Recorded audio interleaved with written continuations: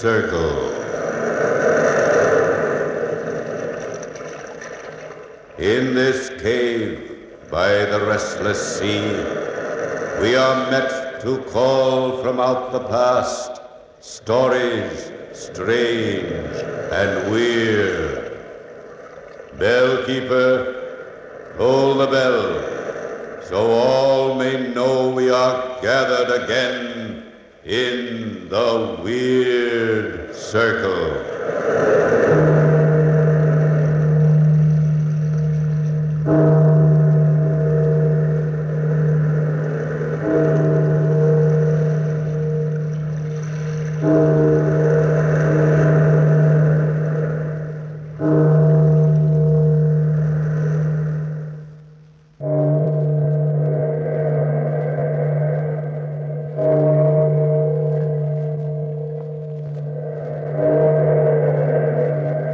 Out of the past, phantoms of a world gone by speak again the immortal tale, The Bride of Death.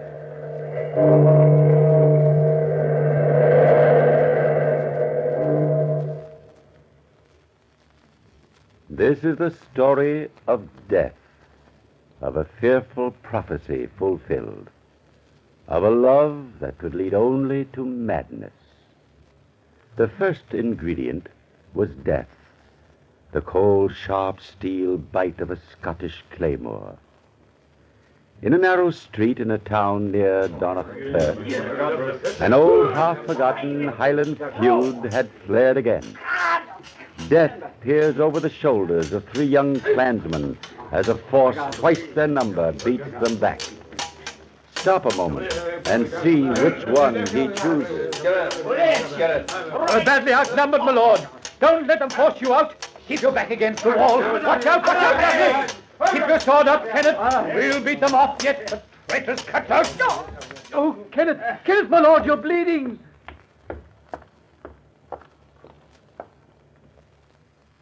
Ah, death has chosen Kenneth, Earl of Dunbar, oldest son of the noble Scottish house. The shouted encouragements of his servant Bruce will not help him now. The tears of his younger brother Douglas come too late. Together these two carry the wounded man into the home of the Dominie. But the services of this holy man will not change the mind of death. Come, my son. Let us leave the brothers alone. It's the least that we can do at this moment. You've been wounded in the service of your masters. Oh, it's only a scratch, Dominie. I'd have died for either of them. Each man must do his own dying. Even Kenneth, Earl of Dunbar. I believe the younger brother calls you Bruce. We shall have to tear your sleeve, Bruce, to dress your arm. I can't believe it, sir. You don't know his lordship. He won't let himself die. The clansmen who set upon you, were they from Black Donald's castle? No, they'd be the last to attack us. That feud has long been over. Derek MacDonald's daughter, Lady Margaret, is to marry young Kenneth. We were on the way to the castle for the betrothal feast. But the brothers have been away from Scotland most of their lives. The Earl of Dunbar and his bride-to-be can't have seen each other since they were children. Yes, but it was all arranged by their families years ago. He was to meet his bride for the first time. Oh, you don't know how much he counts on this happiness, Dominie. I think I do, Bruce. Did you hear the words he spoke to us before he lost consciousness? You wouldn't find that strange if you knew Kenneth, sir. A man of iron will. There was an uncanny look in his eyes as he said it. Living or dead, he said, he'd seek her out and have her for his own. Living or dead. The death knell. He's... Yes, Bruce. Your master is dead. The betrothal feast will never see its guest of honor. Why, my son, you're trembling. Suddenly, Dominie, I'm afraid. You didn't know this man. I tell you it'll take more than death to stop Kenneth, Earl of Dunbar. Nevertheless, death was the first ingredient.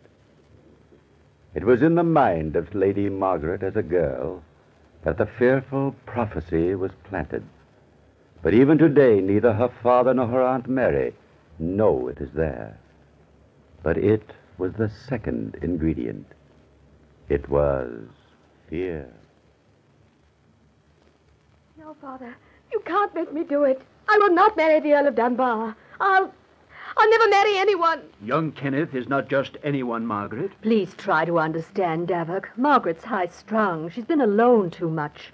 And now this sudden plan of marriage to a man she's never seen. That none of us have seen. 20 years ago, you and Kenneth Dunbar played together as children. His father, once the feud was over, became my best friend. We have followed closely his career on the A continent. career of bloodshed and violence. A professional soldier. And now that he's returning to Scotland, you remember some absurd plan of the past to unite his clan and ours. You remember the Dunbar wealth. Margaret, that's not fair to your father.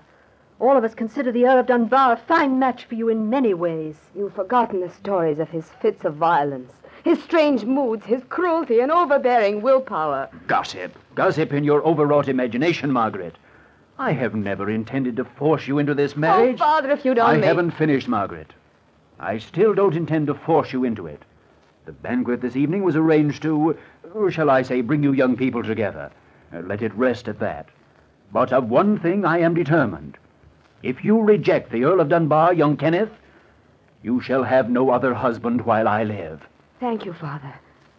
Thank you. The guests have already begun to arrive. The guest of honor will be here before sundown. We both have duties to perform, Margaret. Now that he's gone, come here and sit beside me. I'm sorry I acted so silly, Aunt Mary. But if you only understood how I feel... I think I do, dear. You're frightened. I am, but not of young Kenneth Dunbar. It's grandfather's prophecy, Aunt Mary, that frightens me. Nonsense. Black Donald may have been eccentric, but he couldn't foretell the future, Margaret. And then there was the story that he'd made a bargain with death for being rescued from this room. And a prophecy of some kind that no one ever knew about. And it's this superstitious nonsense that's been frightening you, Margaret? It isn't nonsense, Aunt Mary. You see, I found the prophecy. It says, "The last born of Black Donald's clan shall be the bride of death." Oh, you poor child. To have been living in the shadow of that fear. And all on account of that crazy old man. The bride of death. Oh, don't look like that, Margaret. I can't imagine anyone more alive than Kenneth. You could hardly call the Earl of Dunbar a spectre bridegroom. I know, and yet, somehow I'm afraid. I'm terribly afraid. There we have two ingredients. All we have to do is to mix them. Perhaps woven together in just the right pattern, they might create a dark tapestry of madness. Twilight has fallen over the wildness of the moors, and a soft wind moans through the trees in the garden back of the castle. Lady Margaret has slipped away from her guests.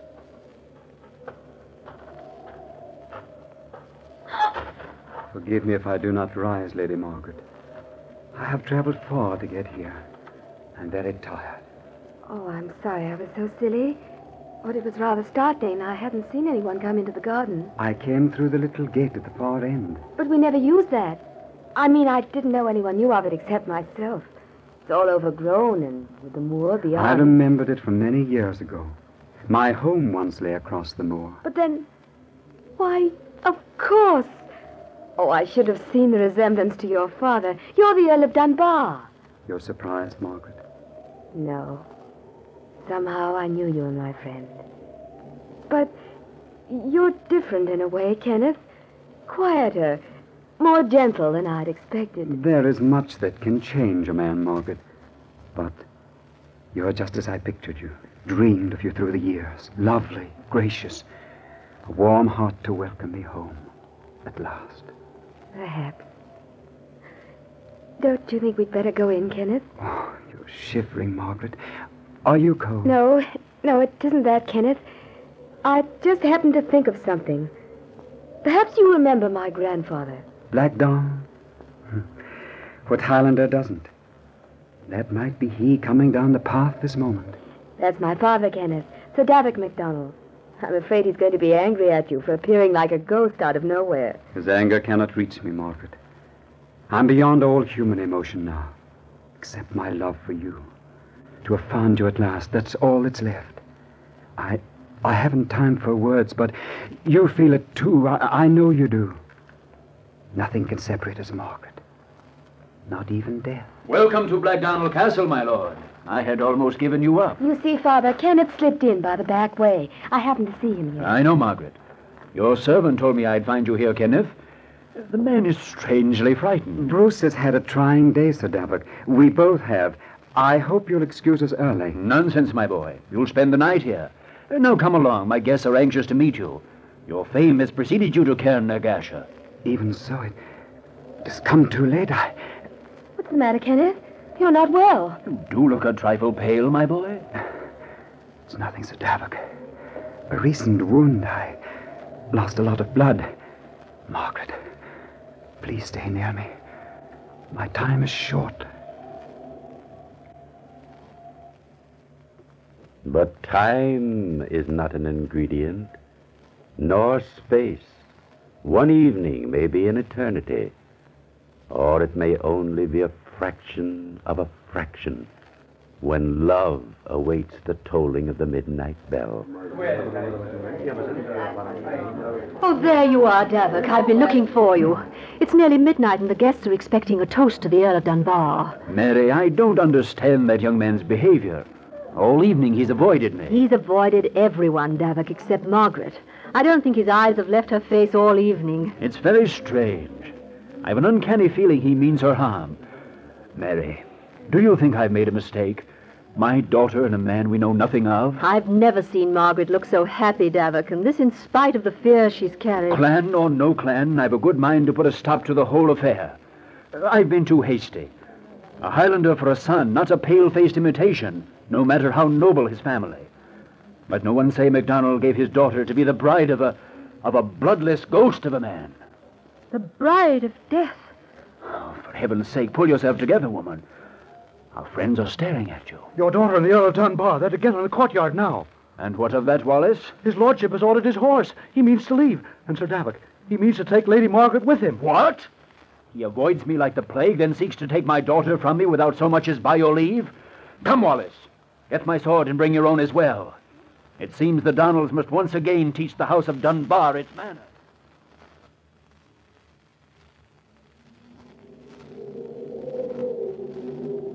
There he is, Sir Davok. Lady Margaret, too. The servant already mounted. Over there by the gate. See? Is this the way the Earl of Dunbar repays the hospitality of the Donalds? To steal my daughter like a common thief? But, Father, let me explain. I'll brook no more interference of my wishes. Join your aunt and wait for me. And now, sir, what have you to say? Only that I shall return and take your daughter with me. By Blackdonald, sir, that you'll never do. You and your henchmen shall know the anger of my clan from this day on. The anger of the Donalds cannot reach me now, Sir Davok, nor any other human being, except your daughter's love. Oh, I must go. Before the final stroke of midnight, I must leave this place. And it is well you do, young man, if you value your life. I place no value on that which I no longer have, Sir Davok. Go tomorrow to the great kirk in the town, and you shall understand my meaning. You are mad. The same madness that claimed your father. It is not madness that has claimed me, Sir Davok. It is death.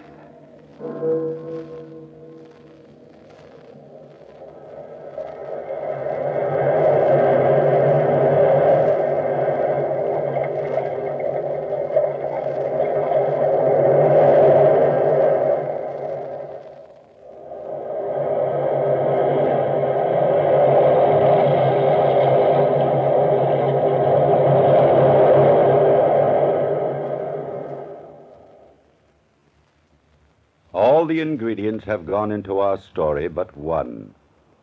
The fear in the mind of Lady Margaret is the result of Black Donald's prophecy that the last born of his line would be the bride of death. The fulfillment of this dire foreboding seemed close at hand when her promised bridegroom, Kenneth, Earl of Dunbar, was stabbed to death on the day of his betrothal feast. Had this been known to Margaret, his first appearance before her might have brought madness with it. Instead, it added the ingredient of love.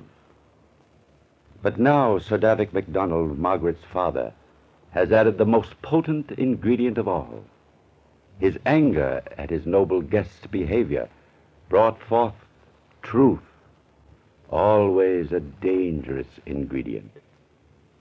To Black Donald Castle, it has brought terror and the dark suspicion that the specter bridegroom will return to claim his bride. Lady Mary, is there no change in her condition? She hardly looks alive. No, Davok. None of your doctors have been able to rouse her. From midnight last and all through the day I've been by her side, here in her bedchamber. She hasn't moved or spoken. The events of last night have affected her mind, Mary. I wish I'd never heard of the House of Dunbar. If this ghastly story is true... If, Davok. In your mind, you're as sure as I am that we entertained a ghost last night. Else why should Wallace have ridden to town for you this morning? It's time he returned.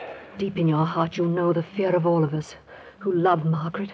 I could see it in your eyes when you returned from the courtyard last night to blurt out that awful story before your guests. It was a mistake, I admit it, Mary. But how was I to know that Margaret had discovered Black Donald's prophecy? How was I to know her horror of being the bride of death? You should never have promised her to a man we hadn't seen. You knew the reputation of Kenneth Dunbar. A strange, wild Highlander with an iron will that has given him life even in death. And now his threat to take her with him. Quiet, woman. Kenneth, Earl of Dunbar, shall go back to his grave without her. The Donalds fear no man, living or dead. Sir Davok! Wallace, come in quickly. But you do not need to speak. I can read the answer in your face. We heard the truth from the lips of a dead man last night. It is true, Sir Davok. His lordship was killed while on his way to the castle. I could not even get near the kirk. Clansmen from the hills have poured into town to view his body as it lies in state. Kenneth. Hush, Margaret. Don't be frightened. No harm shall come to you. Watch over her well, Mary. It may be that she will awaken soon. I must decide what shall be done. Come, Wallace. We have much to think on. Kenneth. Margaret, child, try to hear me. This evil thing will never reach you. I shall watch over you. Try to forget your fears. Forget all about the Earl of Dunbar. She has no fear of me, Lady Mary. You... Oh, no. No, it can't be. How... I came from the balcony, Lady Mary. Please do not be afraid. Don't move away. No. No, you shan't have her. Never. Oh. Kenneth. You've come back for me. Yes, Margaret, as I promised. But the time has not yet come. You are ill. We must wait a little while. But you will come back for me? Very soon, my darling. Through the fears of those about you, through the dark prophecies of the past, I'll come. You're not afraid? My fear was only that you'd left me, Kenneth. There are no words that matter anymore. I only know that I love you, that you're unhappy, that you need me. We shall be together soon. Come, sleep now, and know that from wind-swept moors outside your window, I shall be watching over you. The ingredients of life do not always mix as you expect them to. The poison of fear can often be cleared away by the potency of love. But the clansmen of Lady Margaret had no such protection as they looked upon the powerful ingredient of truth. Within the great stone walls of Black Donald Castle, the terror of the spectre bridegroom grew as the days went by. One night, as the wind lashed the rain across the moors and rattled the ancient casements in the great hall, Sir Davok paced uneasily before the fire. In the name of heaven, Wallace, come away from that window. There's nothing to see. Warm yourself here by the fire. It's a fearful night, Sir Davok. It's in my mind that the spectre bridegroom may be abroad again. Watching won't keep him away. Nor guards either, for that matter. Did Lady Mary tell you that one of my men saw the black figure climbing down the vines beneath Margaret's window? Aye, and that he vanished before his very eyes. It's common talk throughout the castle. They think of nothing else, Wallace. I swear it's like living with people who have lost their minds. It's Lady Margaret's health that concerns me, Sir Davok. She will not eat. She will talk to no one. She spends her days and half her nights watching from a window overlooking the garden. You waste your breath telling me these things, Wallace. I know what's in your mind only too well. You think my daughter is mad, that she has come to think of herself as the bride of death. I do, Sir Davok. As well as I love the Lady Margaret, I've seen the light in her eyes. It isn't fear, I swear. The lass is waiting for this dead man, this Earl of Dunbar, to return. Wallace, you're one of my most faithful henchmen, but you're as bad as the rest. This talk is driving me daft. Go back to your window if you must, but hold your tongue. Davok! What is it, Mary? Is Margaret all right? She's gone, Davok. Vanished. Her room is empty. I thought I told you to lock her in at night. A few minutes ago, she called for me and asked for a glass of water. I left the door unlocked to fetch it, and when I came back, she was no longer there. The spectre bridegroom has come for her. Quiet, woman. She's not well. She may have wandered alone out into the storm. Wallace, call out the guard and have horses saddled for all. We'll search every crag, every inch of the moor, every road until my daughter is found. I'll have her back, though I feel the dead hands of Kenneth Dunbar at my throat.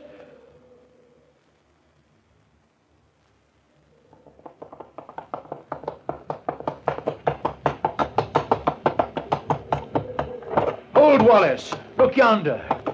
You see that faint light glimmering through the rain? It's from some house, Sir Davok. Come, the men have already turned off. We must hurry. No, Wallace. That's no house.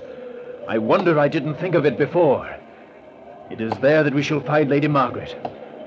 I pray we're still in time. I think we're in the neighborhood of Dunbar Castle, Sir Davok, but not near enough to see a light. True.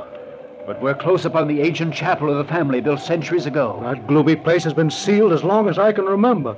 No one's been near it for years. You're mistaken. Within the week, the place has been occupied. You forget that Kenneth, Earl of Dunbar, was buried there. Come, Wallace.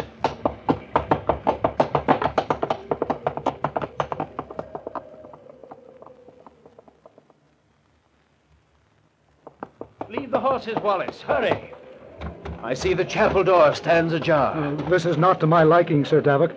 If I could get them There's no time for that, you fool. Quickly now. Look. Up front near the altar. Lady Margaret and the dead man. And the dominie from the town kirk stands before them. His lips are moving. Perhaps he prays. All the prayers in Scotland will not bring life to that bloodless youth. We must stop this sacrilege. Follow close. Dominie, hold your blessing. You do not know the revolting blasphemy you commit. You're too late, Father. We fear your anger no longer. There's nothing you can do to separate us now. Margaret, if you think O'Donnell will stand by to see his daughter snatched from him by the hand of death... MacDonald, please, in the name of the friendship you once bore my father... There was no bargain that my daughter should be your But, bride in Sir death. Davok, the night of the feast I was suffering in mind and body. I could not speak the news I bore. You lie. At midnight, from your own bloodless lips, I heard Your you... unjust accusation drove me to it. Although I have loved Margaret from the beginning of memory, I was ready to say farewell. Gentlemen, this is no place to fight with words or swords. If Sir Davok objects to this marriage... Objects? Dominie, this man is dead. The Earl of Dunbar has sold his soul to the devil to come back from the grave. Davok MacDonald, Earl of Dunbar, sleeps peacefully in the vault below us. His younger brother, Douglas, has just been joined in wedlock to your daughter. What? Douglas? Douglas Dunbar? I don't condone the false impression given you by the present Earl, nor do I condone the secret wooing of your daughter. But of his love, there is no doubt. And I love him, Father. Even before I knew he wasn't Kenneth, I loved him. Nothing mattered. Even Black Donald's prophecy. Douglas de la Mort. That title, given by the Normans to the second sons of the House of Dunbar, has long been forgotten, Sir Davok. I ask your forgiveness for playing the role again. I could not withhold it if I would. All this had to be, my son. Douglas de la Mort. Douglas of death. Margaret was foreordained by Black Donald himself to be your bride. the bride of death. Sometimes the ingredients of life seem to brew a dark and terrible potion. And yet there's always one final ingredient that's always there. Call it what you will.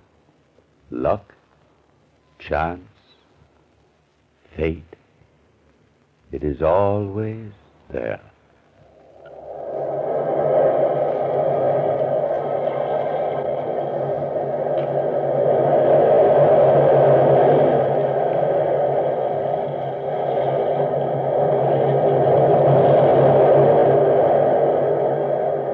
From the time-worn pages of the past, we have brought you the immortal tale, The Bride of Death. Bellkeeper, toll the bell.